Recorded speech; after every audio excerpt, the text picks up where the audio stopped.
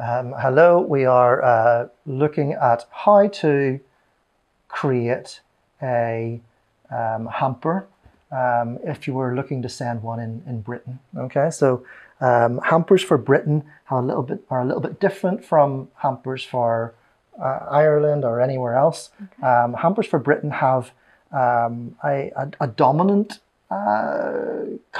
set of companies. There's a heritage there. There's a heritage. So when you're designing hampers for Britain, it's more difficult to just randomly put things in. So this guide is to show you how, if you were putting together your own hamper, the types of high quality products that you would be looking at putting in, yeah, and how to actually arrange them in a way whereby you can make the person that you've sent it to believe that it's a professional brand, you know. So yeah, it's a way of saving money for yourself. If you want to do it yourself instead of going down the route of buying off one of those companies. Once you've edited and selected the products that you want, you're looking for the lead component products. So your top layer. Okay, yep. Because you want to emphasize a color coordination and you want to emphasize the more expensive components of your hamper on the top.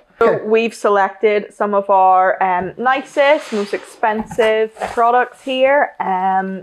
We've got the chocolates, the tea bags, and we start off then with straw in the bottom. Yes, it's tinned tea bags. Tinned tea bags, sorry. It's very hard to find chocolate. It's handmade, panned chutney.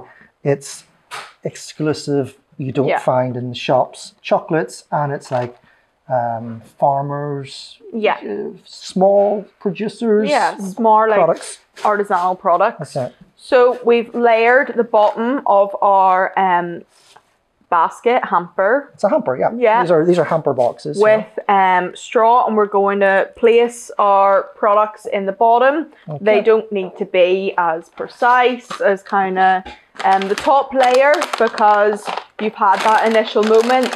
The depth brings the experience, so as you pick them out, the recipient will pick them out. It doesn't need to be as professional looking underneath that first layer. So what I've done here, Poppy, is I've put, say, a chocolate, you know, it's like a handmade chocolate spread. I've got the cake, biscuits, I've got fruit jellies and whatever. Things that they are the very best of your favorite flavors, okay? Because you don't want to send something to somebody that they don't want, you know.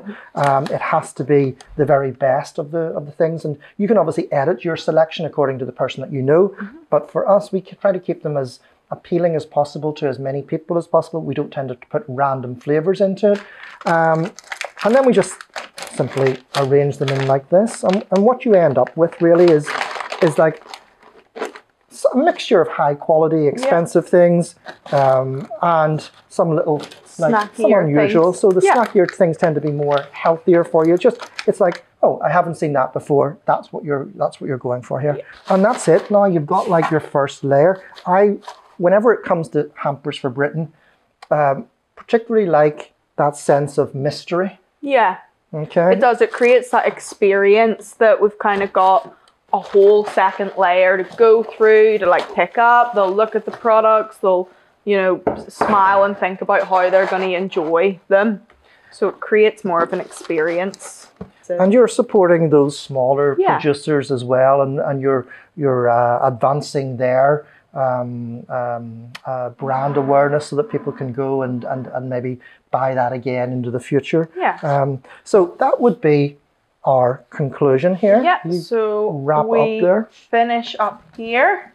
So we pop it through there and tie a bow. So if you want to make a hamper in Britain, these are some of our tips to make it a great Britain hamper. Thank you.